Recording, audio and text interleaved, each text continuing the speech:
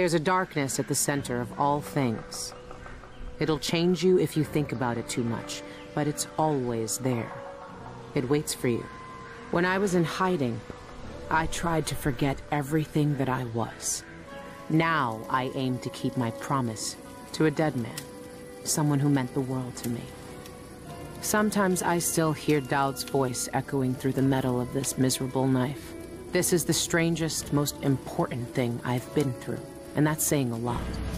There's a mining complex on Shindeire Peak, somehow so obscure that most people don't believe it exists. That mad cult lives there, protecting the one place that can bring me face to face with the outsider himself. Years ago, I heard Dowd talking about the Void. A fear that grips your throat, bends your spine, but I can't turn away now. What will we have left if the outsider's gone? His name might be lost to the Void, but tonight, I'll find out if he can still bleed.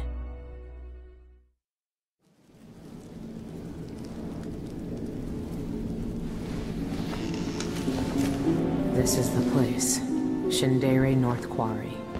It shouldn't exist, but from what I can see, this place is real. At least for now.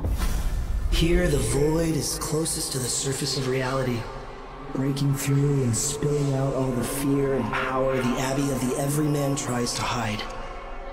You have uncovered more than most. What you do now will change the world. You again. You know, I used to wonder if you'd speak to me. I almost wanted it. Every street kid, every desperate wretch pushed to the edge. They all wanted you to speak to them. Why didn't you? Why me, now? You know I'm here to end this. You and this disgusting cult. People have come to this place for centuries wanting many things. To elude death, to seek forbidden knowledge. They are never satisfied no matter how much they take. Not even the dead find peace here. You will find another relic of the cult's heart. A piece of whatever god came before my time. You will find the people who murdered me. When I knew them, they had names and ambitions. Now, they wander this place. Their minds snared up with terrible secrets, keeping hidden the unspeakable ritual that made me what I am. Deep in the Void, they put a knife to my throat and tore my name away. You have found the knife. Maybe you can find my name in the black viscera of this place, if you care to look. Why are you telling me this? What do you want? We both know how a mob can justify a murder to themselves. Who I was or what I wanted never mattered to the cultists here. I will not speak to you again.